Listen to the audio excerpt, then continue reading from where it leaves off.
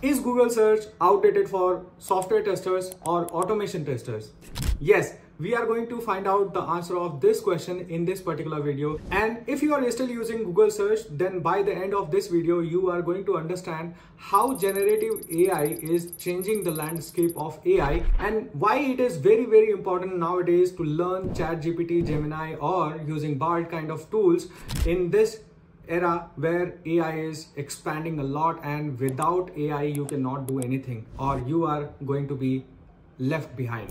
And we are also going to talk about one very important update of ChatGPT, which is ChatGPT Search, which is challenging Google search in internet. Okay, so we are going to find out answer of all these questions. So without any delay, let's start the video. Okay, so let's start with the update which has sparked the discussion on internet, which is related to ChatGPT Search.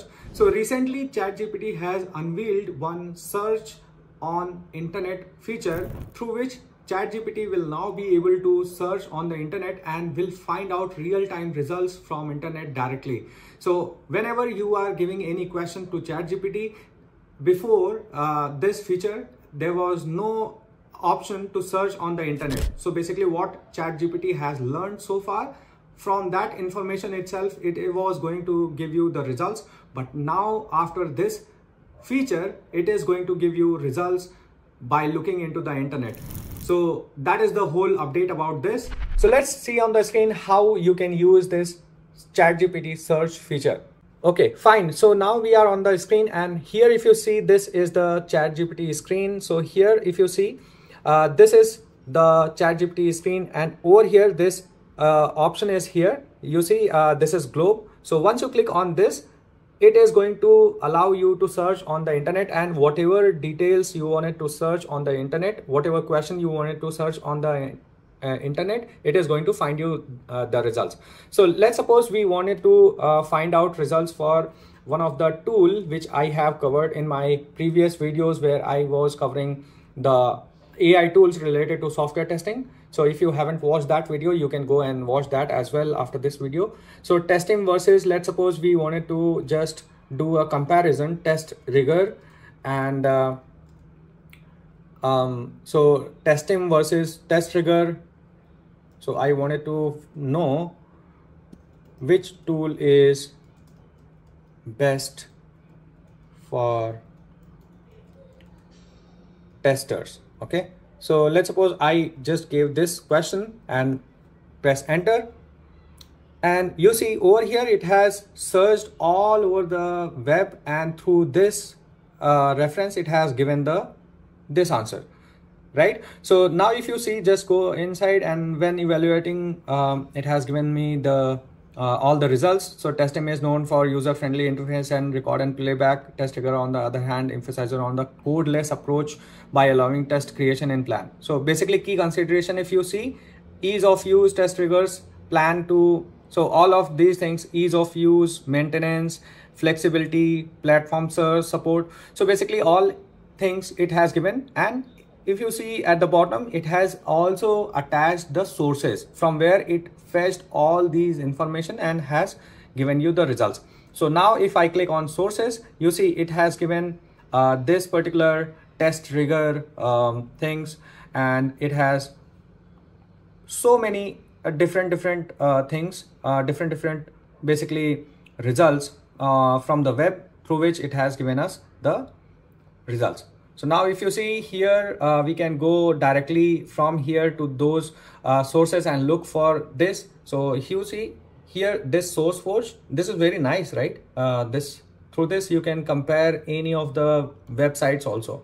So testim, test rigor, what is here, what is not, SaaS based. This testim is SaaS based and web, and both of them are SaaS based and web. Windows is not available, Mac is not available, like Linux. It supports all of them. So basically this particular website. So here also you can go and check what is difference in all of this. So basically it has given all the sources from where it has given us these results. Now let's come back on the Google search, how Google search is gonna give us the answer. Google Okay, so let's suppose I'm just going to print the same question, test him. Okay, fine. So see, this has given us some, so basically how Google works, it is based on the indexing. So whichever, based on the SEO and keywords given in the website, that particular website is going to rank first. So that's what how Google works. So if even if that website don't have enough good information, but they have used a good SEO, then also Google ranks that particular website. So you can see over here, it basically gives us all different sources from where we can go and check out by ourselves, but it don't gives summary kind of like ChatGPT has given. Okay, so test trigger makes it easier to validate any kind of so because this is from test trigger only, then they won't demean themselves. They will always tell that they are best, right? So, but my whole intention was to just to let you know that how ChatGPT search is working. Now, the next question is how can we use, or you can use this particular feature in your ChatGPT, and you are working with ChatGPT, but if you don't see that, then also how you can get that. Okay, so now let's see if you are able to use this ChatGPT search or not. So right now I have paid plan. So that's why I am able to see this ChatGPT search feature in here. But if you don't have paid plan, so you can get this here. If you see, ChatGPT search is available to all ChatGPT Plus and Team users. So right now it is available for Plus and Team users, as well as Search GPT waitlist users. So whosoever has applied for this Search GPT will be able to access this, but it is going to be available for educational enterprises in the coming weeks, and then it is also going to roll out for free to all the users in coming months. So recently they are also going to reveal this feature for all free users also. So don't worry about that. Just wait for a couple of maybe weeks or maybe 1 or 2 months. It is also going to be available to you.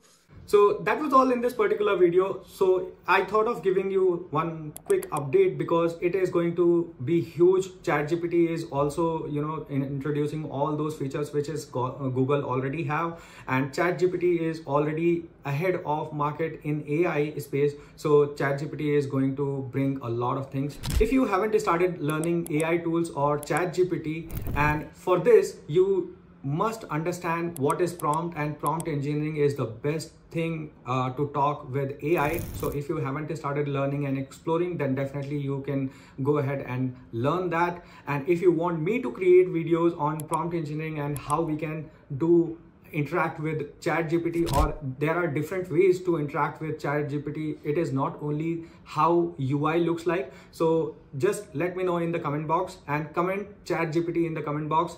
I am going to create videos on that also, and I am also going to create videos on prompt engineering, how you can create a website or something. I mean, use cases related to automation testing itself, we are going to cover in the upcoming videos. But for that, you have to comment in the comment box.